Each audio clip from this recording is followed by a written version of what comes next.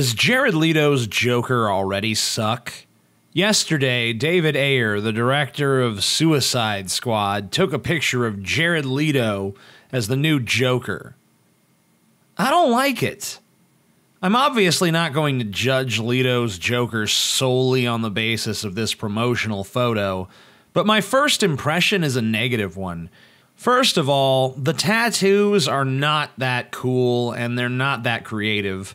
I'm not fundamentally against the idea of the Joker having tattoos, but a fucking skull wearing a jester hat, a deck of cards, damaged, ha ha ha ha ha ha ha. These tattoos are so lacking in creativity or artistry.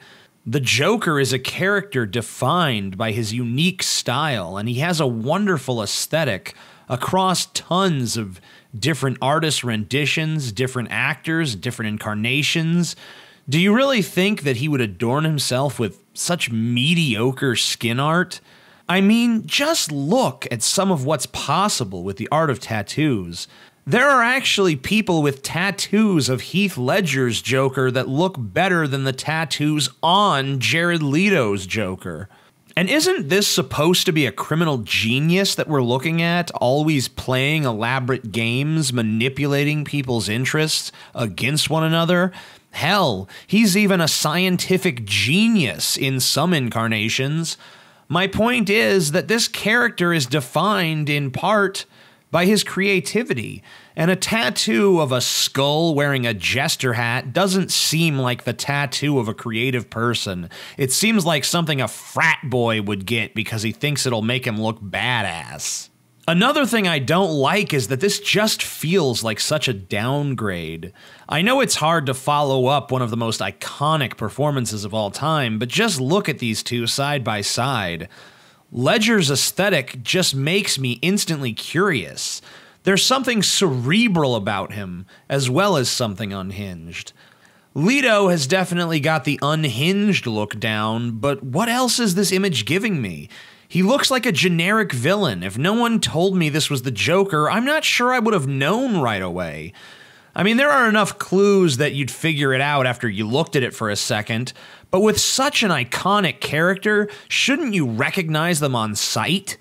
As much as Ledger and the creative team of The Dark Knight did play around with the aesthetic of the Joker, you'd never look at this character and mistake him for anyone else, not even for a second. You know you're looking at the Joker. Same with Jack Nicholson, same with Cesar Romero. Jared Leto just doesn't exude the presence of the Joker for me in this image.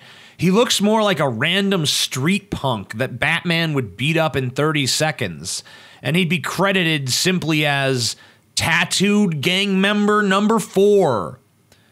Now, maybe Jared Leto is going to give a performance that totally makes the character we see here make sense, and I'm completely open to a different interpretation of the Joker because he's already a character with a lot of different interpretations.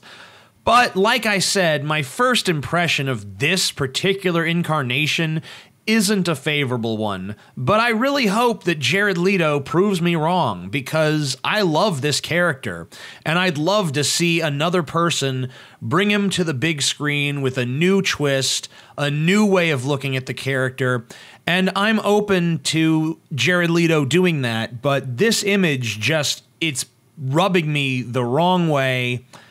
I don't care for it. What do you think?